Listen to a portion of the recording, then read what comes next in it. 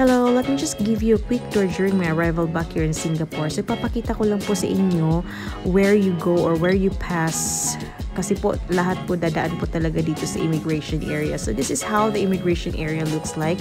We're not allowed to film or take photo very close to the immigration. But, yeah, I can take a video from here.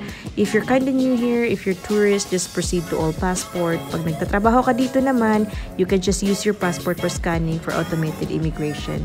Now, this is how the arrival area looks like. If you're kind of new here, just follow the signage, follow the instruction, and definitely you will not get lost. Most of the airline pala galing sa Pilipinas will land here. This is the newest airport.